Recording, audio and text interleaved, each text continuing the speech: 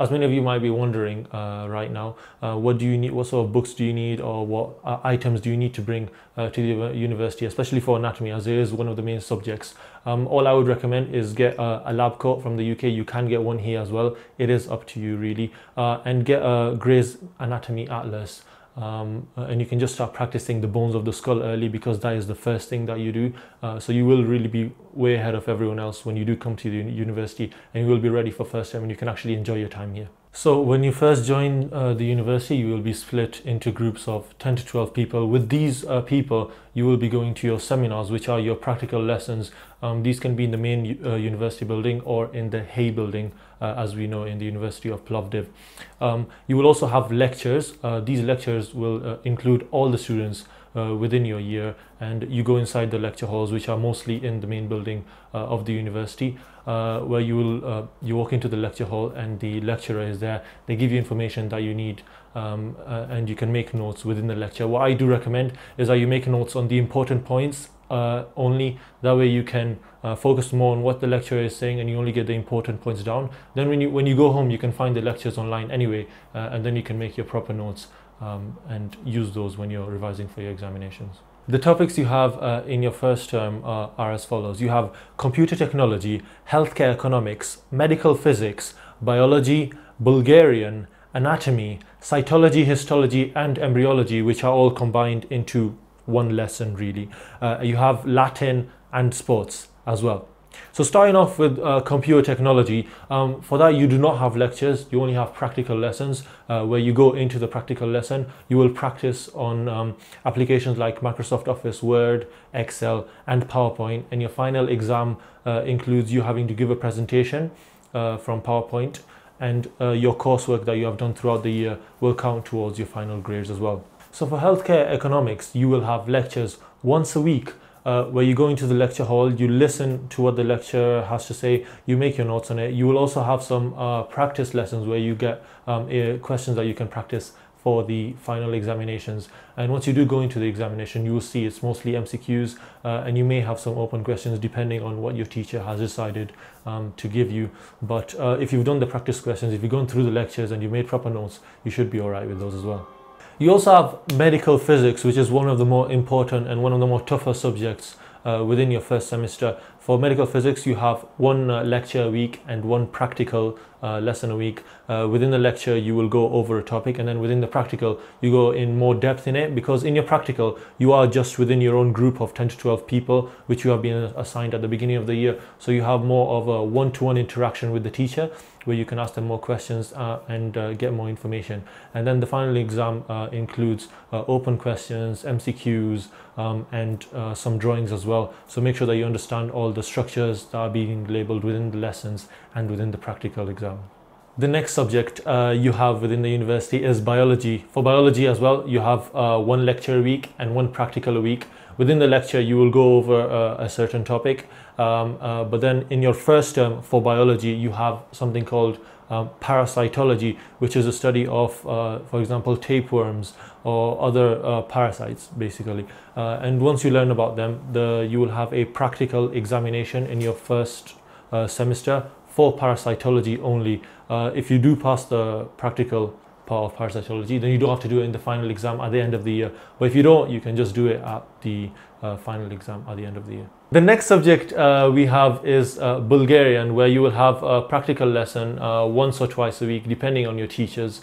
Once you've gone through the practical lessons, you interact with the teacher, you learn new words, you practice with your peers, and then in the final exam, in the first semester at least, all you have to do is a little presentation, and you move on to the second semester. One of the most important subjects that you will have at university, especially in your first and second years, is anatomy. Within anatomy, you have one lecture a week and one practical a week, or two practicals a week, depending on your teachers. Within lectures, you will learn the theoretical part of the anatomy of the body. For example, you might label the muscles or the bones of the skull in a picture. But then you go into the practicals where you see actual cadavers. The teacher will pin points for you, and then she label them for you, and you just go over them over and over again until you've actually learned them. And then in the first semester, you have a final exam for the anatomy as well, where you will be doing, where the teacher will pin points for you, and then you have to write down what those points are. As well as that, you will have MCQs and open questions. Another important subject you have, especially in first and second semester, is Latin, where you have one practical a week and no lectures for it. In the practical lesson, you are with your own group and your teacher's right in front of you. You will be writing words on the board, you will be writing words within your notebook, and you can practice saying them out loudly, and eventually you learn them. And the final exam in the first term, you have I think the first and second declensions, and once you get through them, which aren't that difficult, you should be fine and you can move on to the second term. Another really important subject, especially within your first term, is cytology, histology and embryology, which is just generally known as cytology. So what you do in cytology, you have one lecture and one practical a week.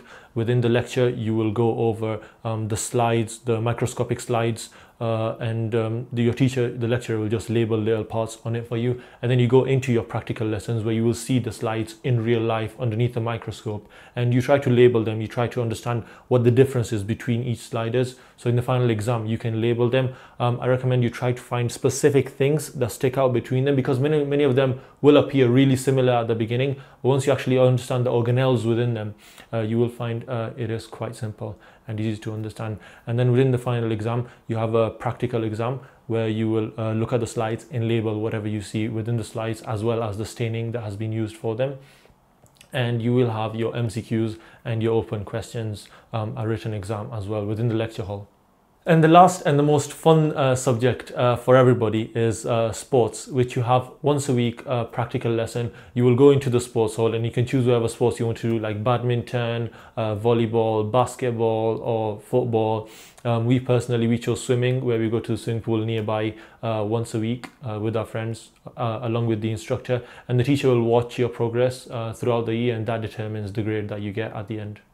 Summarizing your first semester at the university, what you need to do at the end of your semester is you take your red book, which has your name in it, and you write in the names of every single subject that you have had in your first term. Then your practical teacher will sign on your red book, and then your lecturer will sign on your red book, and then you go to your supervisor, who needs to put a stamp on your red book before you can sit any exams. So make sure that you have done that.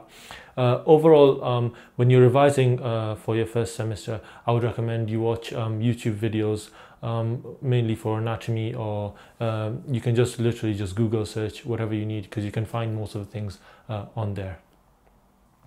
And now you've made it through your first term, you've passed all your exams and your colloquiums, and you're moving on to the second term.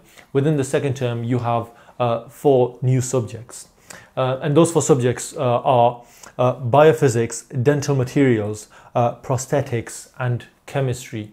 So let's begin with explaining all the subjects that you have within the second term as well. The subject that you continue on from your first term is the subject of biology, but there is a slight difference, because now within biology practical, you're not learning about parasitology, you're learning about immunology, which is more about your blood, different antigens, how your body deals with the incoming pathogens, and all of that stuff. So for biology, you have lectures again once a week, and your practicals once a week within the Hay building, where you do learn about immunology. And the final exam, because in the second term you have your actual full final exam for biology, it will be on the lecture and on your practical lessons and everything you've done throughout the entire year, involving open questions and MCQs. In your first semester, you had medical physics. Now you've passed medical physics, you've had the final exam. In your second semester, the med physics gets replaced by biophysics, which you will have once every 2 weeks a lecture, and then once every 2 weeks you'll have a practical as well. Within the lecture, you will do a topic, and then within the practical, you just go into more detail on the topic. You'll practice some MCQs and get ready for the exam. And then your final exam, which will be at the end of the year, probably around May-June time, you will have a written exam where you will have MCQs, drawings and open questions. Now in your second semester, finally, you start with all of your proper dental subjects. One of the subjects is dental materials, which you begin in your second semester, and you have a lecture once every 2 weeks and a practical lesson once every 2 weeks as well. Within the lecture you will go over something, and in the practical, once again, you just go over it in more detail. The teacher will ask you questions. You might do essays on that topic to just get you ready for the exam which you're going to have next year. Another subject you have in your second semester is prosthetics, which is one of my favorite subjects as well, because it is mostly practical based. You do have lectures, so you will go into the lecture, you learn the anatomy of the teeth, you learn the morphology of the teeth, what they are used for, the little structures within the teeth, and then you have your practical lessons. And within the practical lessons, you can create soap models like this one over here, or you will do something like these gypsum models that we all made as well, which is quite fun because that is a proper impression of someone's teeth, and you start feeling like a real dentist. Now for prosthetics, you will not have a final exam in your first year. That will be within your second year, but you also have another subject which is of far more importance, called anatomy, at least in your first year. And in anatomy you have lectures once a week, and you have practicals once again twice a week. One is, for example, on Thursday, and the next will be on Friday, allowing you to practice everything you've learned on the previous day, on the next day, to get you ready for the exam. And at the end of your second semester, you also have another colloquium for anatomy. The whole point of these colloquiums is that they give you a chance to get an exemption from the final exam. So if you do get, for example, above 90% in the colloquium, in the final exam you won't have to do that section. So that saves you a lot of time, especially in your summer holidays, whereas everyone else will be revising, trying hard to pass the exam. You can just relax and know that you have been exempt. You'll also have Latin, which you continue on from your first semester, but in your second semester you have your final exam for Latin, which includes all of the declensions, the first, second, third, fourth and fifth declension, and some Greek words as well. So you need to make sure that you're on Latin, you've studied it, and you're ready for the exam as well.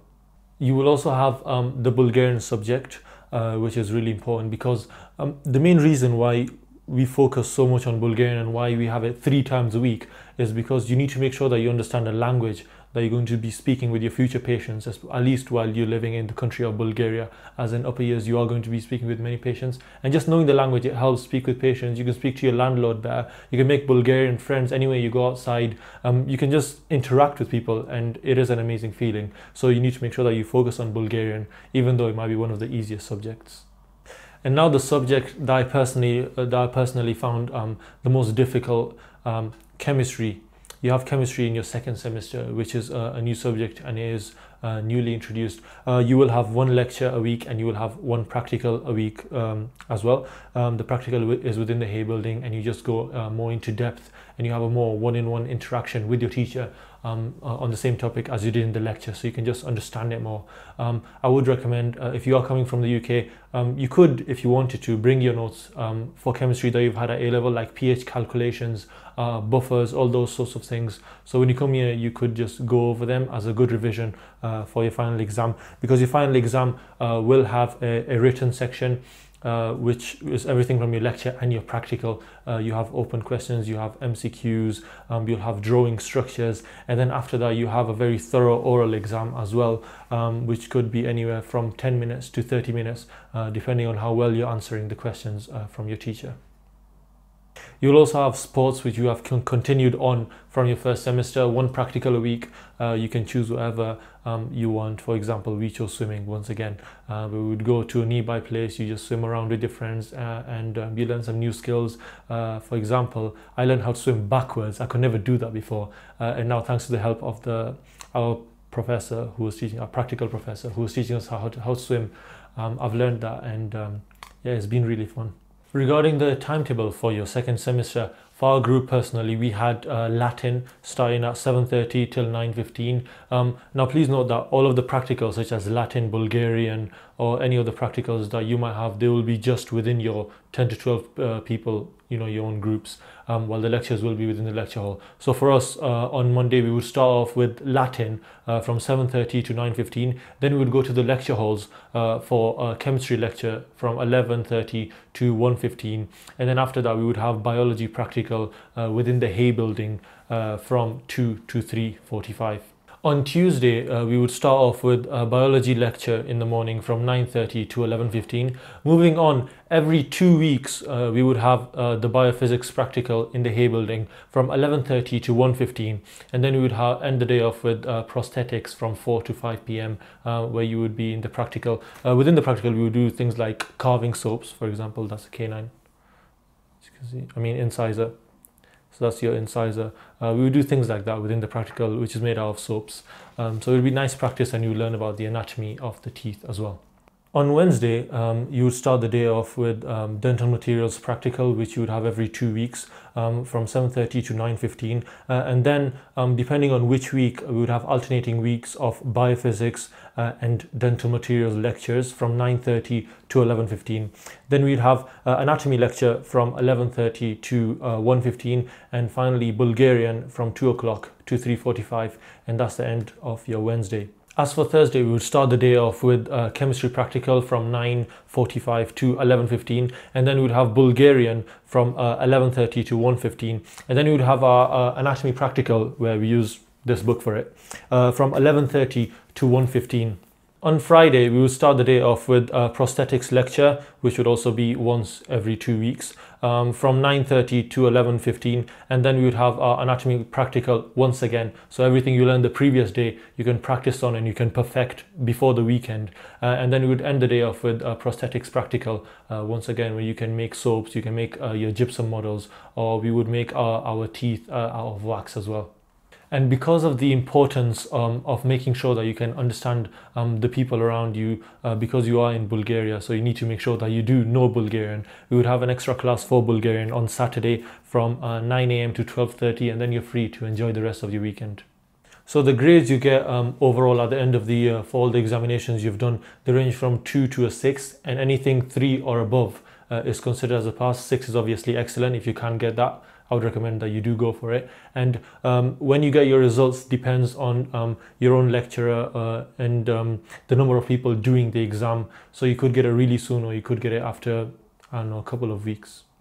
If you do unfortunately happen to fail an exam, you will be given the chance to resit the exam and aim for a better grade, and hopefully pass on your second or third try. Most people do just pass on their first or second resit, so you shouldn't be too worried about that. Just make sure that you're putting the effort in and you learn from your mistakes every single time. One thing that we did that really helped us out when it came to revising, especially for the final exams, is we had our own little group that we set up. We would go to the mall and we would sit together and try to explain the topics to each other, test each other on different things. For example, the MCQ book, we would one of us would have a blank MCQ book, and we would ask each other the questions, try to get it correct, and then compare it to the one which had the correct answers on it. Especially because, like, when you're staying at home, you're by yourself, you're in a foreign country, so you might get stressed out, you might just start feeling homesick. But when you're with your friends, they support you, they help you out, and they help make living in Plovdiv a much more pleasant experience. In terms of free time, you do get more time within the first term than you do in the second term, and you do get holidays for winter and spring, and obviously your summer holidays as well. In terms of what you can do within your free time, Plovdiv is a very cultural place. So if you are someone who likes to go on adventures and likes to explore, you can go to the old Roman amphitheatre, where you can get many pictures, or sometimes there are shows going on as well. Like recently, Sting came to the theatre and he was singing some songs there as well. As well as that, you can roam around the entire city. They have an old town here which has very beautiful buildings around, and there's always food being sold out on the streets. As well as you can go on top of the hills that we have within Plovdiv. One of the most famous hills that everyone knows it for is the Alyosha hill, which has the Alyosha monument on top of it. Once you go on top of that, you can see all of Plovdiv in all of its glory, and it is really an amazing view. And when it's sunny, you should really go up there and you see that Plovdiv is a really beautiful place to be. So I just wanted to let you know that this was my personal experience of Plovdiv. Some of you might find different subjects easier or different subjects harder, depending on what you're more interested in, or just which subjects you are better at. If you do have any queries, be sure to leave a comment down below, and I'll try to get back to you guys. Hopefully I did encourage you guys to come to Plovdiv, and hopefully you guys enjoy your stay here.